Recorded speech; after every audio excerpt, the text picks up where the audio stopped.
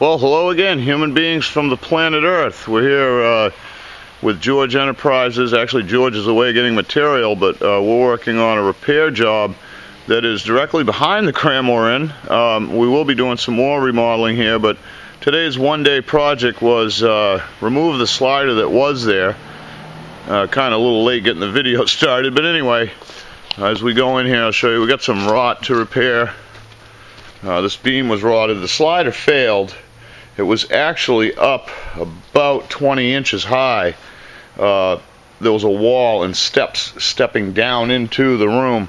You can see the steps over there being used to hold up a cabinet right now.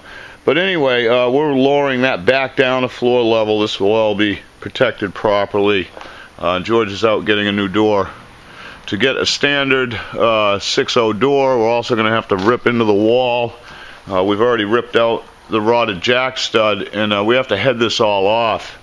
With the roof design, all three walls of this room are a bearing wall, so we've got to shore that up. We've got to find a way to hide the electric and chisel a channel out in there and hide that electric and get that slider back down where it should be at floor level. So anyway, we'll bring you back when this is all done. But for me, I've got to get busy and get this siding off before George gets back here. Much love, many thanks, and we'll see you soon. Well, back with you, human beings. 7 hours, two guys, George and myself. All the rot work ripped out, repaired, sheathed back in, French doors put in. And so I wanted to show you what was accomplished. Just a short amount of time, really, considering what we started out with. George is gathering materials, and I'm preparing to rip the extension jambs for the sides of the French door. The walls are about an inch and a half, or about an inch out of plumb, top to bottom, and so that leaves us needing to extend the door jambs in a triangular fashion to match the wall. So when everything's said and done, the out of level or plumb would not really be noticed so much. So that's the day. There's a little update, but 7 hours, two guys, all that work. Had a great day, and we'll have this wrapped up today. All right, back with you, everybody. French door is all trimmed out. Just wanted to give you a quick look at what that is, in case any of you didn't understand what extension jambs were. See, we have a temporary step. The lady of the house has a knee problem, and there may be a deck or a landing going out here.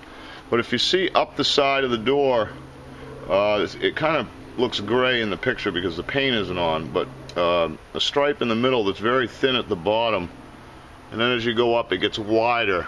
That's how far out of level or plumb the wall was. Down at the bottom over here we have 1 full inch, and at the top 2.5, so an inch and a half out of plumb, and similar on the inside.